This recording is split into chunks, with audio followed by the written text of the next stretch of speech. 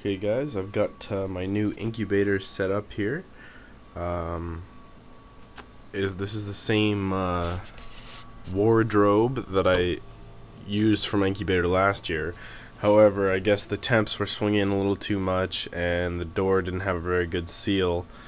So that's why I was having bad luck with the eggs last year. Hopefully this year will be different. I've built a brand new door here, and it's got the door's clear acrylic, and there's two layers of it, one on the inside, one on the outside, to have a barrier, of air in between them.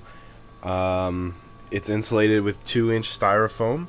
There's a gap between the back wall of the wardrobe and then the styrofoam itself. That's where my flex wad is, behind this back wall here. There's 2x2 spacers back there, so there's about 1.5 inches of room.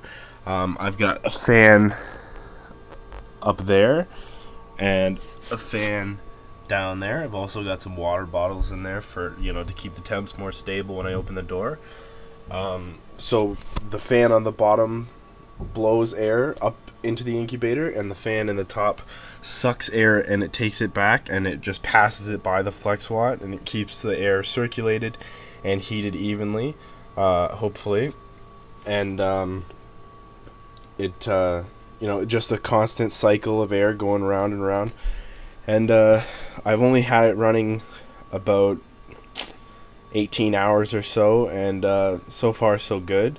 You can see I've got my Helix probe just hanging there in the middle. I've got three shelves. You can see in the seams there I've got it filled with expanding foam, so it's nice and tight seal all around in there.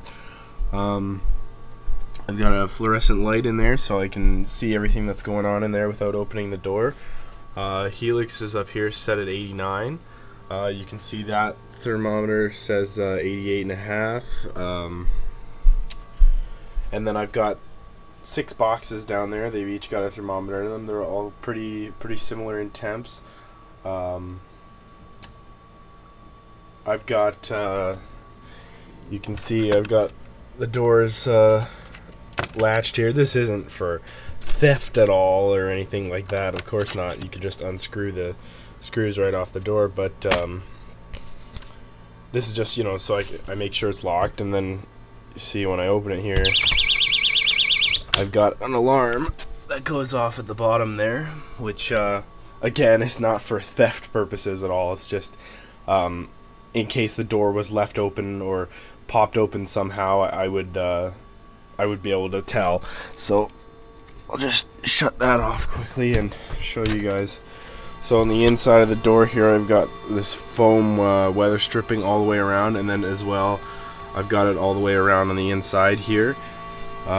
Shelves are nice and sturdy. It's screwed in there right to the wood.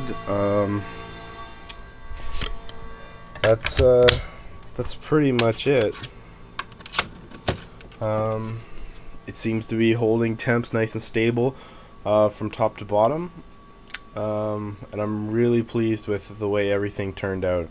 So I'm really glad that I'll be able to see my eggs and my temps without opening the door, and I'm really excited to get some eggs going in this.